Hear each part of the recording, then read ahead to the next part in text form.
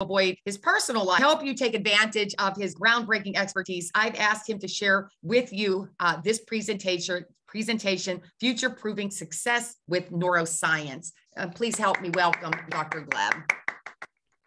Thank you, everyone. Really appreciate that kind introduction, Lisa. All right, everyone.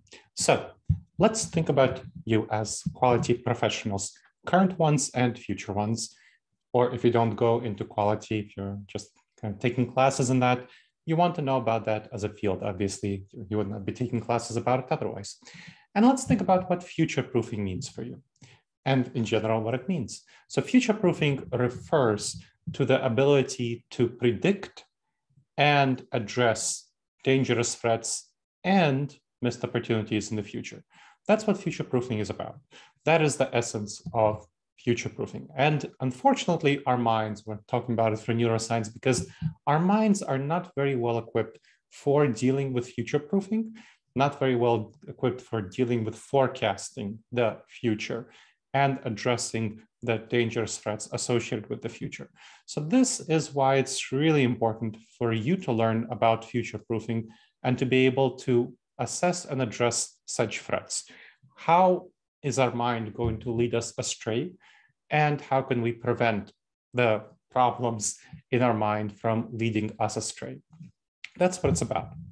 Especially from the perspective of quality, what quality involves is predicting essentially when products or services, processes will go wrong and preventing that. Or another aspect of quality is when there's an opportunity to improve things, so missed opportunities that aren't predicted and addressed. So it's really important from perspective of quality to think about future-proofing. And that is definitely a role that quality professionals play a lot.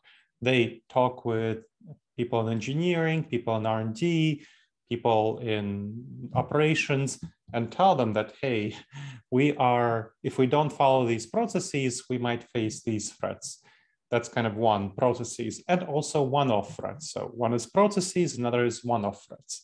And you want to be aware of the ways that our mind typically leads us astray so that we don't notice the threats, the dangerous judgment errors we'll talk about that cause us to make bad decisions in forecasting the future and in addressing these forecasts of problems and opportunities.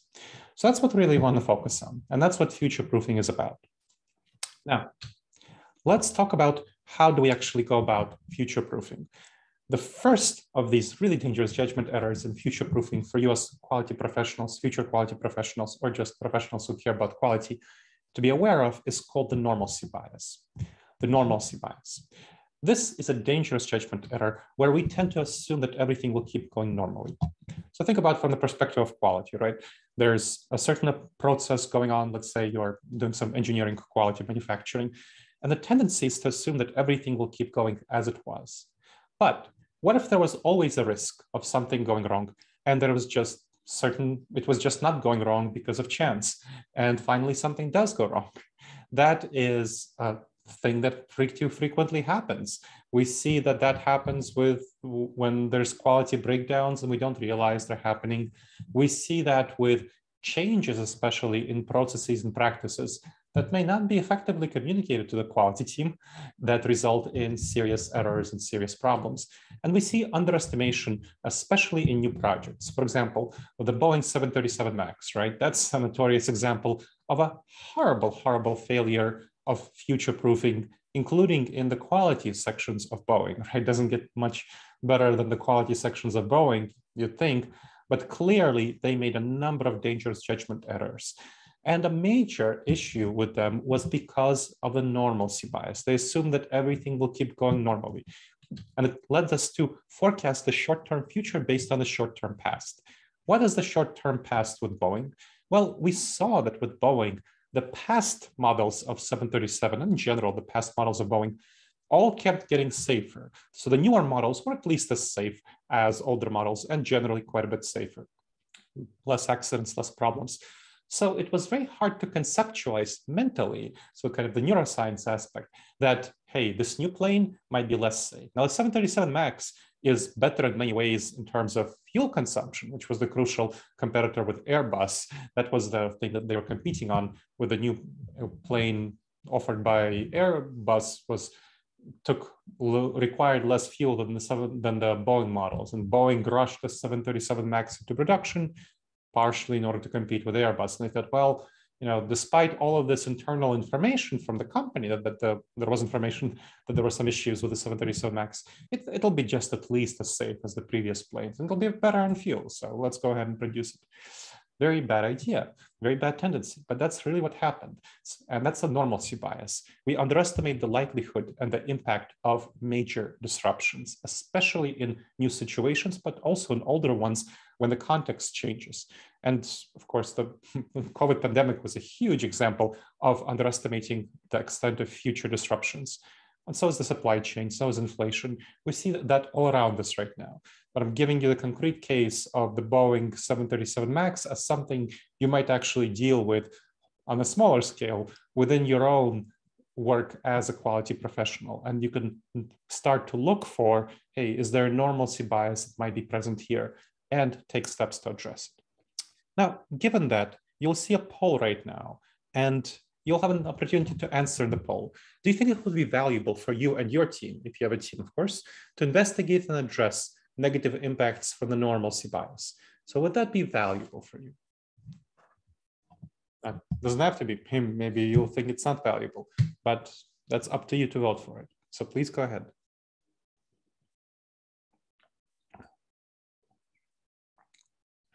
So about 2/3 participated. I'll give you 5 more seconds if you haven't made your voice heard yet.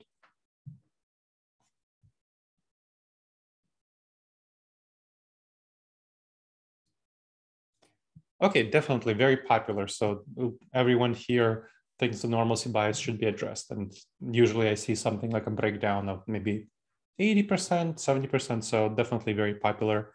Good, good to see that. Let's go on to the broader framework. So here we see the normalcy bias. Now what's going on here? Why do we have these dangerous judgment errors in our minds, right? Ideally, we would not have the normalcy bias present in our minds. Ideally, we would not be irrationally assuming that the future is going to be much like the past. The problem is we tend to go with our gut. We follow our intuitions, we go with our heart, we feel like we should be authentic. That is what gurus tell us to do. People like intuitions, be primal, be savage, right? That's what Tony Robbins says. Unfortunately, that's very bad advice. Malcolm Gladwell says, blink, make your decision in the blink of an eye. That is really problematic advice because it feels very comfortable. And there's a reason that Malcolm Gladwell and Tony Robbins get paid a lot of money when they tell you what you want to hear anyway. People get paid a lot of money for doing that.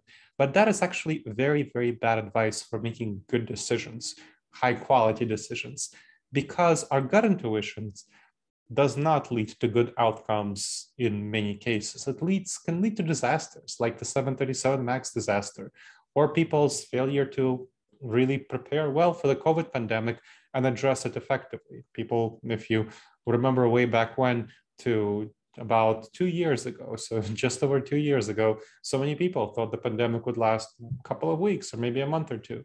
And I was already saying way back then that it would last for a couple of years, but it's something that people intuitively don't want to hear. They want to hear that it'll last a week, maybe it'll last a month, and those are the people who get paid attention to and who get paid a lot of money.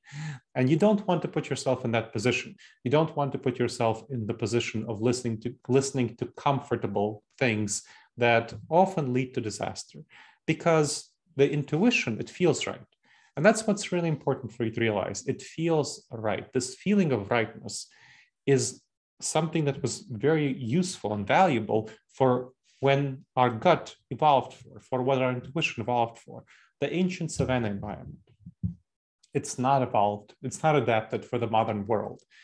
So our intuition, our feelings of gut reactions, all of those sorts of things, our emotions, they're evolved for the ancestral savanna. In the modern world, where we're interacting with each other through these small squares, the internet has been around since the 1990s. Widespread use of video conferencing has been around since the 2010s, right? We are not evolved for that. We're evolved for the ancestral savanna. We lived in small tribes of 50 people to 150 people. We needed to rely on the fight or flight reflex, very much so, in order to survive and thrive. And so we needed to jump at 100 shadows in order to get away from that one saber-toothed tiger. You might have heard of this also as the saber-toothed tiger response. So those ancestors who jumped at 100 shadows to get away from that one saber-toothed tiger, they were very overconfident. They made very quick snap judgments, and they survived and thrived and reproduced. And we're their descendants. The ones who didn't make quick snap judgments, they're the ones who were eaten by the saber-toothed tiger. And they're the ones who died. We're the descendants of those who didn't die. And therefore, we have a number of judgment errors that is stemming from that evolutionary heritage. So these dangerous judgment errors, they are called cognitive biases. Cognitive biases. And the normalcy bias is just one out of over 100 of these cognitive biases. So we have these, and that's why we're talking about the neuroscience here. They are really quite problematic decision-making errors that come from our evolutionary background and the structure of our brain, the way our mind is wired. Our mind is inherently wired to be lazy, to not seek more information than our gut intuition tells us it needs to make decisions, and to not think very hard. And I'm not criticizing anyone here or myself or just our minds. That's the way we're structured. And it makes sense from an evolutionary perspective for us to not waste glucose in an environment where glucose was insufficient. In our current environment, we have tons of glucose. We have sugar all around us. We have way too much sugar for our own good. But our mind is still wired to conserve. And so our mind causes us to think much less than we actually should about questions about how to make good decisions and about making good forecasts for the future. We make snap judgments very quickly and erroneously based on the information available. So that's a problem. Now, let's take a look at another poll. And I want to ask you whether you ever made a bad decision. And looking back, you realize you had the information you needed to make a better decision. So you think, oh, I should have known that. I should have made a better decision. I had the information available, but I still made a bad decision. So please go ahead and vote on whether that happened to you or not.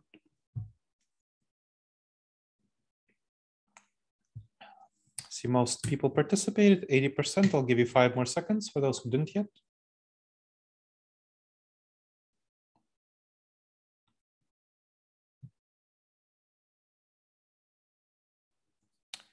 Great. So we see overwhelmingly this happened to almost everyone here. So that's quite common, obviously. And then when you realize that that's the essence of these cognitive biases. Cognitive biases are about information. So the information that we interpret incorrectly.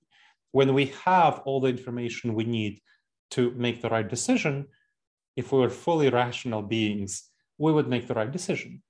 But we're not. We have these dangerous judgment errors. And the reason you made a bad decision when looking back at it is very likely that you fell into one of these dangerous judgment errors. As I mentioned, there are over 100, and I'll send you some resources after the presentation about them, so that you can read through. I'll only get to a couple during the presentation because we have limited time.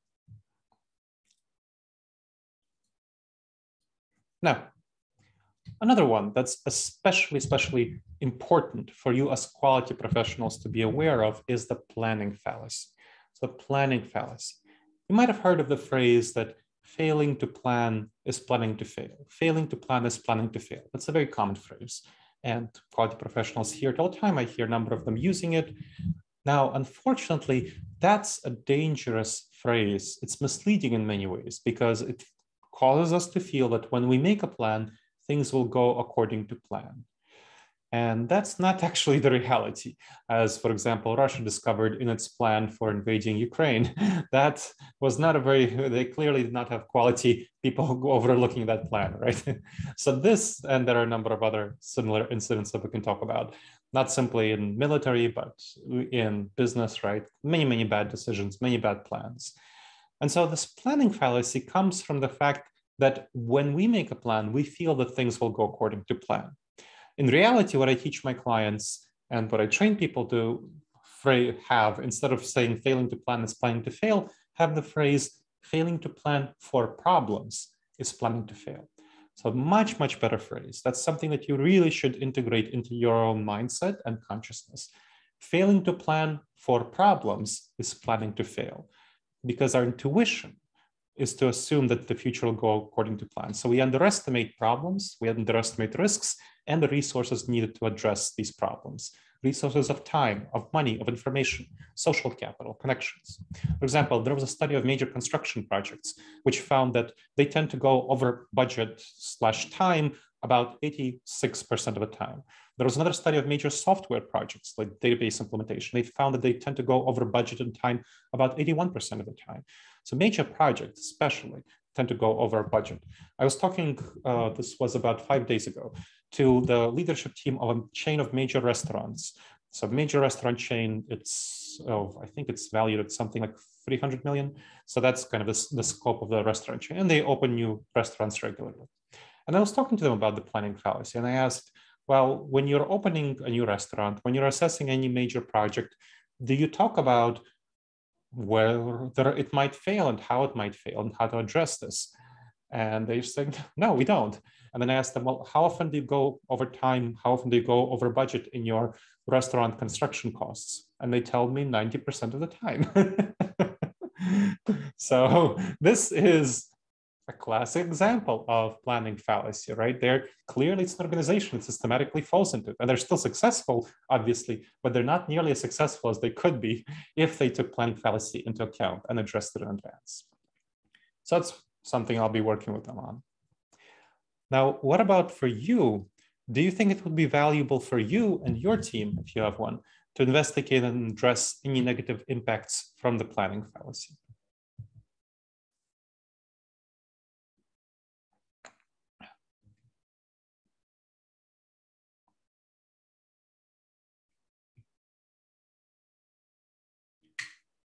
See, we have 83% of the people participating. 5 more seconds for those who didn't yet.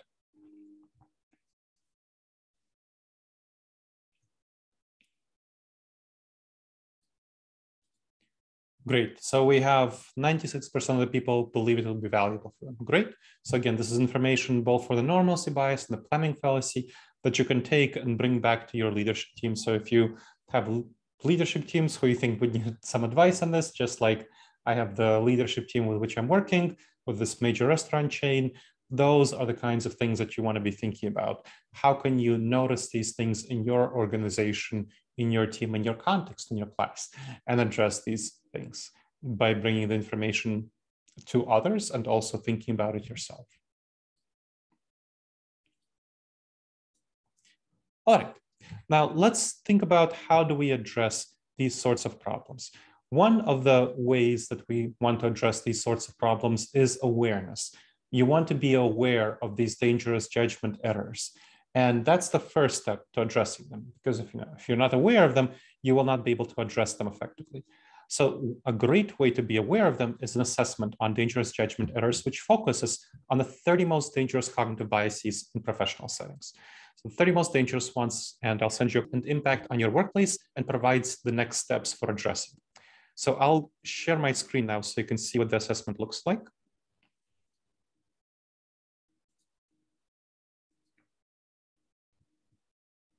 You should all be able to see my screen. And I'll also ask you to pull up the chat. So we'll be using the chat for this portion. So take a look at the assessment. So the descriptions, directions. Each question below refers to a problem that might occur in everyday professional situations, and you want to indicate how often it occurred in your workplace in the past year. The answer for each will be in percentage terms. So out of all the times that it could have occurred, how often did it occur? You don't really want to overthink it. You should be very quick in making your initial idea, your initial thought is very likely to be the right one. So this is how you should be approaching it. So each question should take you 15 to 20 seconds. So let's take a look at the questions. First is exactly what we're talking about. What percentage of projects missed the deadline or went over budget in your organization? So please, in the chat, put down the number. So Justin, that puts down 50%. Others, please go ahead. Put down the number in your organization.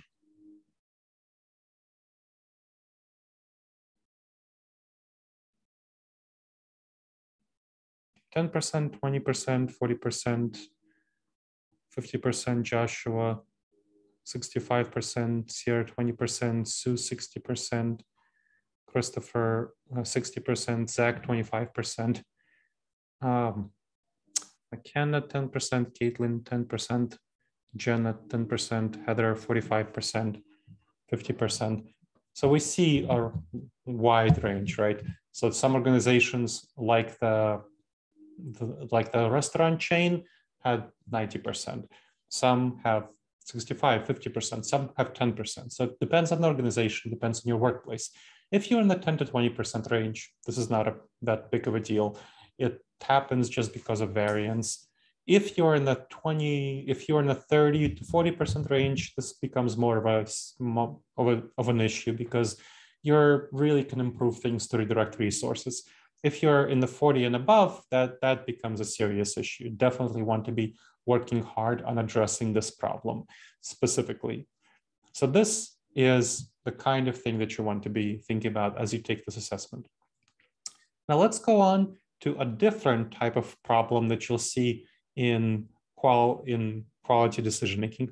Of all significant decisions, in what percentage of cases was someone overconfident about their decision?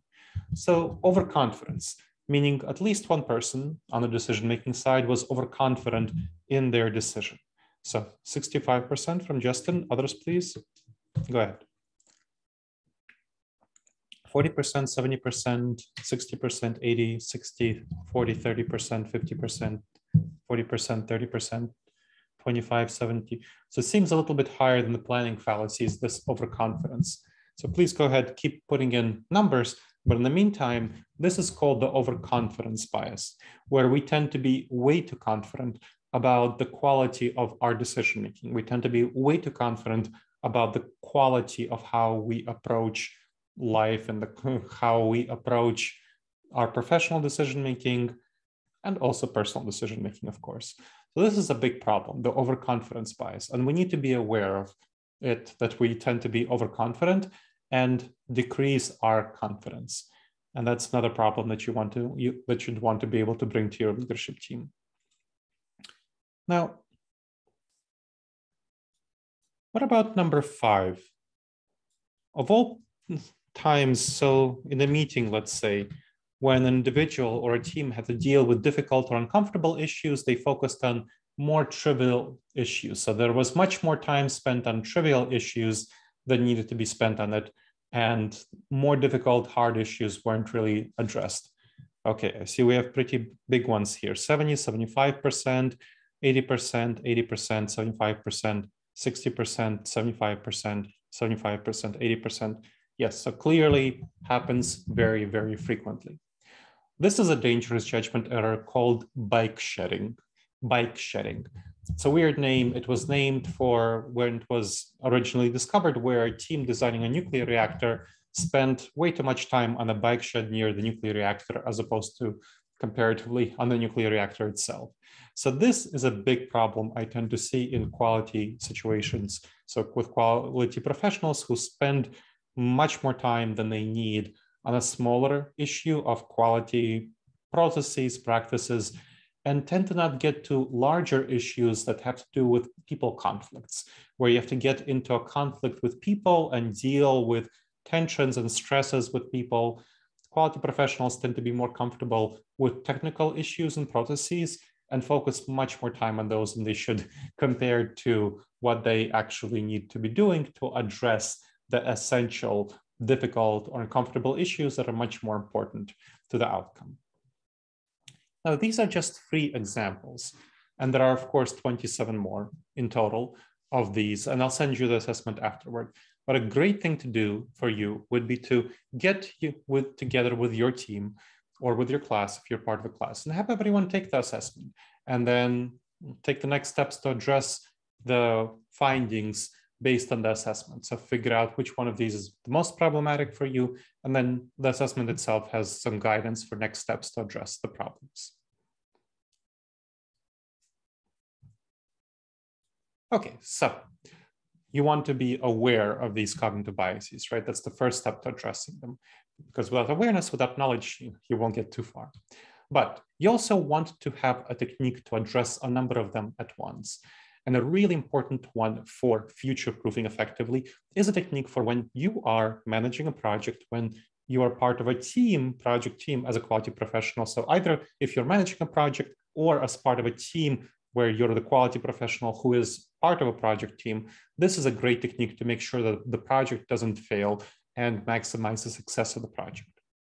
So there are 8 steps in this process. Gather relevant stakeholders, explain the process, develop an NBA, next best alternative, brainstorm reasons for failure, decide on the most likely ones, brainstorm how to fix them, problems, and do the same for success. And finally, revise the plan.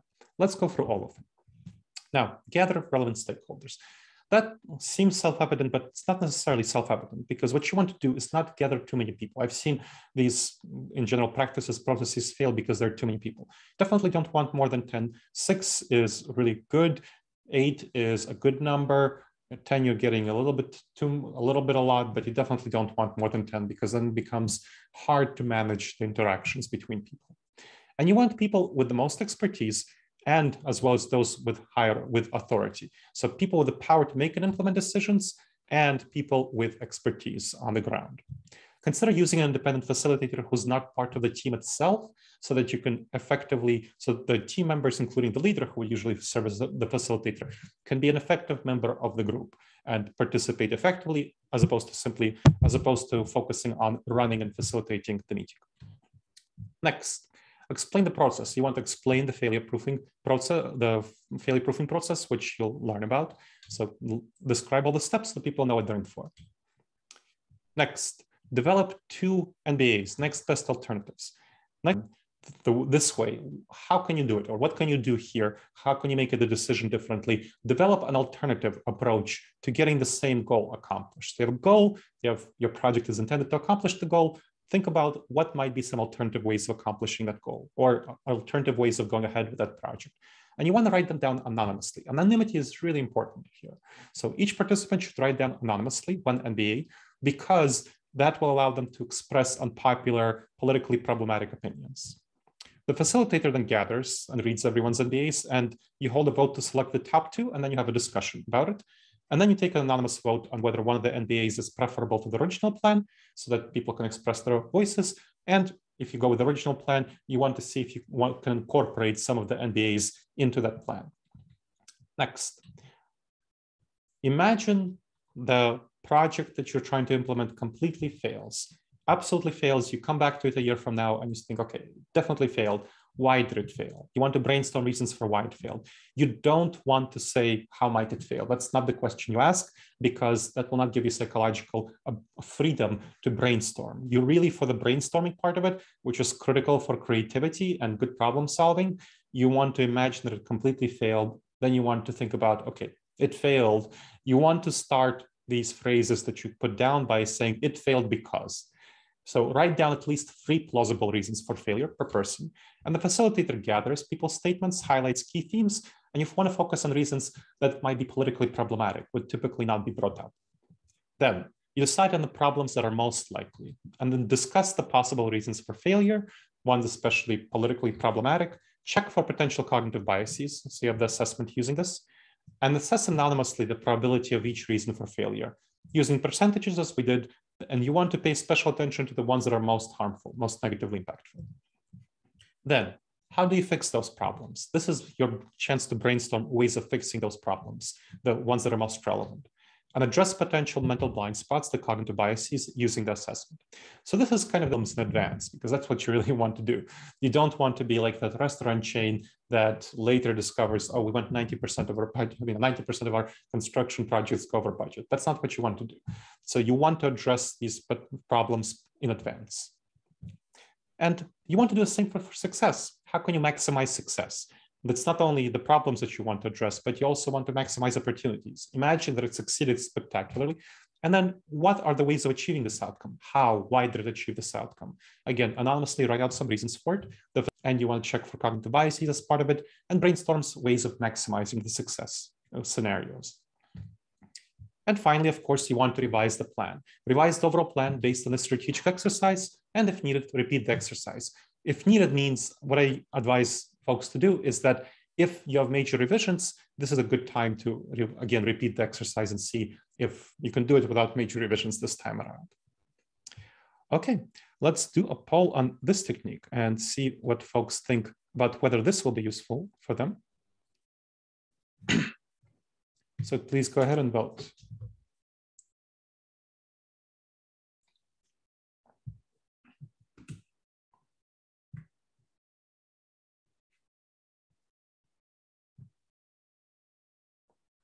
See, most people participated. 5 more seconds for those who are still making their voice heard.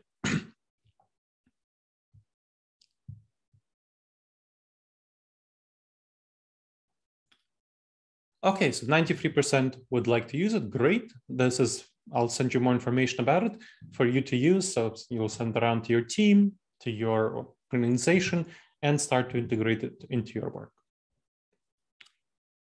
Great. Okay, so the key takeaways that you want to be thinking about as you're departing from the presentation. The normalcy bias refers to how we underestimate the likelihood and the impacts of major disruptors. Planning fallacy is about how we feel our plans will go well and don't prepare sufficient resources.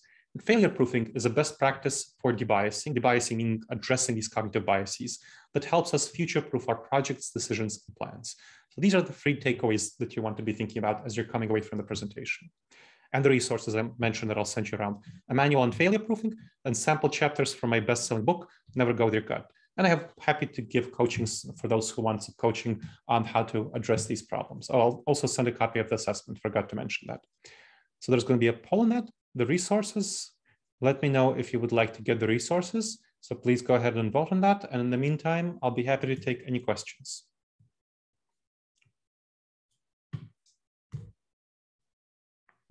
Thank you so much, Dr. Gleb. That was really, really good.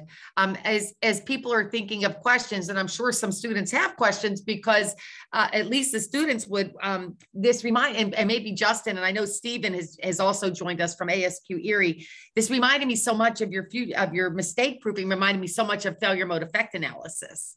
And the students, a number of the students have learned that, but I feel like it's just a little bit of a tweak of it. And you're making it, how do I want to say, you're like looking at it a little bit differently, because you're thinking about those biases and how those might influence the completion of that failure mode effect analysis. It seems to me that, and I don't know, Justin and Stephen, you can pipe up in terms of your workplace. We'll do the failure mode effect analysis and everybody brings their biases to the table and it barely gets completed.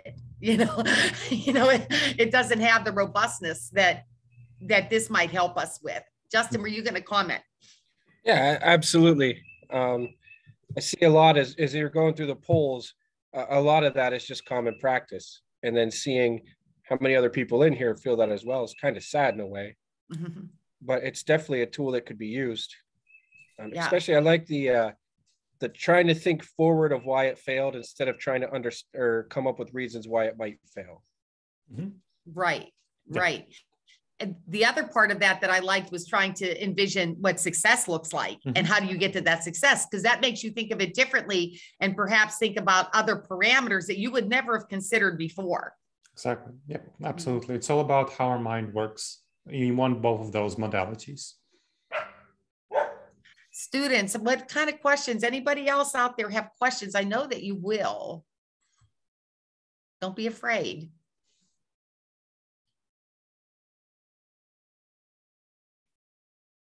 Oh, it's like dead silent.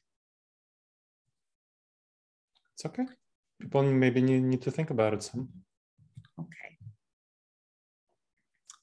Okay. All right. Then what I'll do is I want to thank you first of all. So let's give him, Dr. Gleb, a round of applause. Thank you so much for that.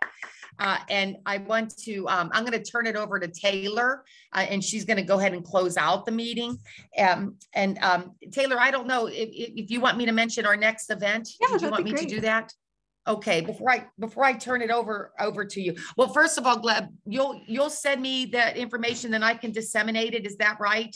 Oh, I'll just send it to folks, the ones who wanted it, because there was the poll. Okay. All right. That sounds great. Thank you so much. And I have to say, you know, Dr. Gleb has sent me like white papers, and I have read them in the past, and it's like talking to a fortune teller. I mean, you know, when you read he was saying about like COVID and, oh, this is that, and what was going to come. And he's like right on the mark with this. So it's just amazing. So I really, really would appreciate anything that you can share with us. Our next ASQ Fredonia event, this is for ASQ Fredonia. On April 27th, we're having Mr. Andrew Bagley. He's coming from Fastenal. And this is actually a live event that we'll be doing in my, that are here attending in my Operations 327 face-to-face. This is during your class time. It will be on April 27th. At the normal class time of 10:20 a.m. to 11:10. All are invited. It's a speaker point event, and it's going to be looking at lean, at the lean tools and common lean, the lean waste rather, and then the lean tools to accommodate and mitigate those particular waste. So make it for 10:20. Set it up to you now. Thank you. Please put your name and your email in the chat, and we will make sure to add you to our mailing list. We would love to have you.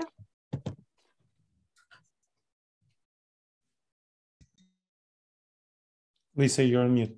I got it. Thank you. I'm like too nervous on. So thank you very much, everybody. And if you can't get it in the chat now, before we close out the chat, because it's Dr. Gleb's Zoom, you can also email me at lisa.walters@fredonia.edu if you want to be a member. And Taylor, what is your email address? It is post5716@fredonia.edu. Thank you. All right. I think we can close out, Dr. Gleb, okay? Okay, everyone. Thank you so much again. It was terrific. Everybody have a good evening. Take care. You too. Thanks, Dr. Gleb. You're very welcome.